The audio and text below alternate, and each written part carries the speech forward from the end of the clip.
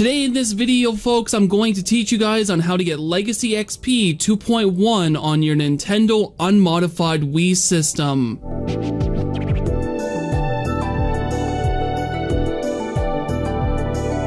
So for the things you are going to need for this video, you are going to need a copy of NTSC's version of Super Smash Bros. Brawl, and you're also going to need a Gen 1 SD card, no bigger than 2 GB and no less than 2 GB.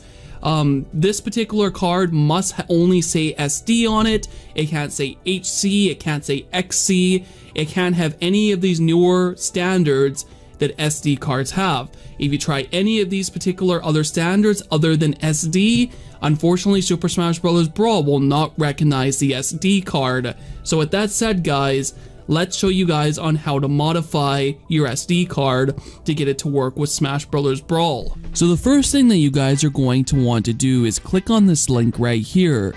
This will take you to Mega Uploads file holster. Highlight both of the files and hit download zip file. Now this is going to take a little while, so let's give it a few minutes. So while I wait for this particular mod pack to download into my computer, let's basically take a look at the SD card and get it prepped up. I have my SD card in this particular bag. I hope to God that they sent me a 2 GB one that has no special things on it. The picture on the eBay site is 100% correct. If you guys need to grab one of these particular cards because yours won't work for some reason, I'll leave a link to this particular seller on the internet. So let's put this into my computer and see how she goes for getting this particular drive formatted for the right format setup for the Wii. To be able to do that, you're going to want to go to this PC and head to Format. In here, you're going to want to make sure that it's FAT32, and you're going to want to hit the start. Now before you hit the start, you will end up deleting all your information off the card, so make sure to back it up if there's anything important on it. The next thing that you guys are going to need to do is to take your Legacy XP software through Winrar and look for the one that says Wii.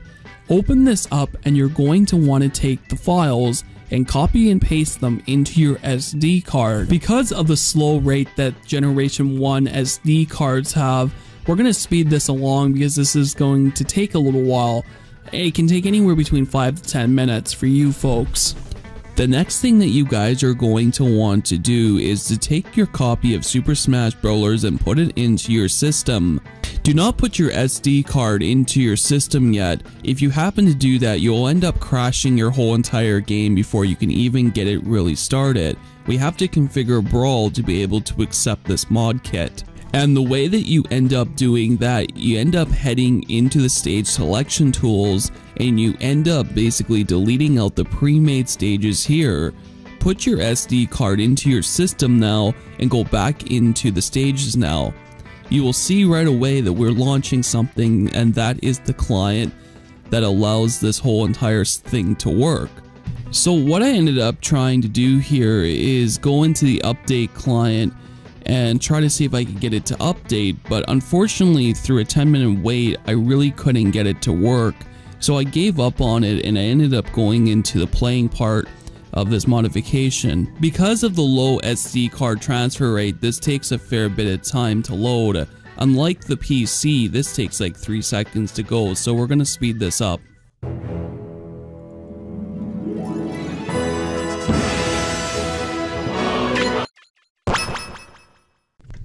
So like that, guys, we got the modification working here, and you can see that we have all the characters intact. I'm gonna pick 2 that the Project Legacy team has added. I'm gonna add Young Link, or play as Young Link, and I'm gonna be playing as Metal Sonic. So, yeah, let me just get that character once again.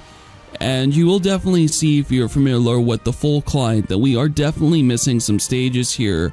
And they're not in the exact same order as what you would see on the full client. So I'm trying to find the final destination here, and I will eventually find it. 3, 2, 1, go! So for the people that are wondering what we ended up losing in the Lite edition of the software to get it to fit on a 2GB card, it really looks like we lost most of the Smash 4 stages and most of the 64 content for Smash. Now it looks like most of the Project M content is intact here, and the Legacy content that was made for customly for Legacy XP. Now it's nice to see that the Legacy XP team managed to do the same thing that the Project M team did and get this to work on an unmodified Wii system. Now for the people that want to invest the time and homebrew their system, I highly recommend to do that because you are missing on so many features in this game that had to be cut to get it under 2GB for this SD card hack. Now, if you're not feeling comfortable homebrewing your system, there is videos on my YouTube channel that shows you how to get Legacy XP 2.1 full edition on your PC. And really, the only things that you really need for those videos on the PC tutorial side of this modification is having a powerful enough computer that can run Dolphin emulator. And with the newer versions of Dolphin is fairly good at running on most average computers today.